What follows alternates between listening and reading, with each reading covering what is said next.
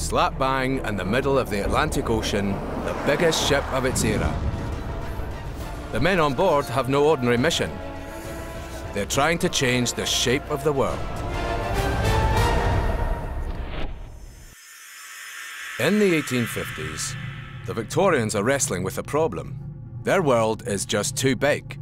They have managed to shrink some of it, with networks of telegraph cables that carry messages instantly across cities, countries, even continents, but not across most of the world's surface. Because when information hits the oceans, it screeches to a halt. Good news and bad, profit and loss, declarations of love and war, all have to travel by ship. Send a quick note to America?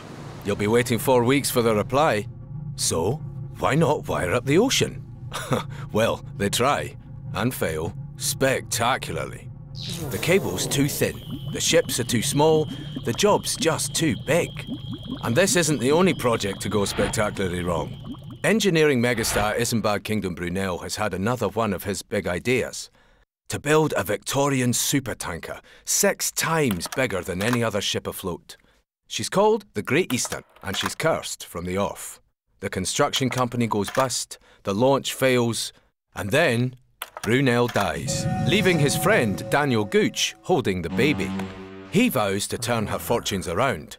With this, engineers have designed a new telegraph cable to work undersea. They make 2,300 miles of it, enough to reach America, but so heavy that no ship on Earth can carry it, except the Great Eastern. They attach one end of the cable to Britain, and together with 120 sheep, 20 pigs and 12 oxen to feed the 500 men on board, they set off on their mission to shrink the Atlantic. Day in, day out, night after night, through storm and fog, they pay the cable into the ocean.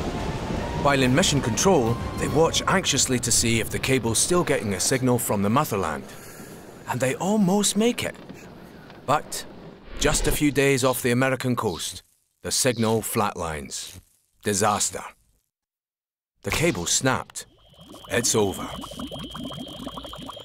But Gooch is not the quitting kind. He and his business partners stake their own fortunes on one final gamble. A year later, the Great Eastern heads west again. And on Friday, July the 27th, 1866, the dream is still alive when the coast of America is sighted and the connection is finally made. 2 continents touch, clasp hands, no longer so far apart. Gooch and the Great Eastern didn't stop there. They took on the world, putting new lines on the map, new ways for nation to speak unto nation, making the Earth a smaller place and the information age a reality.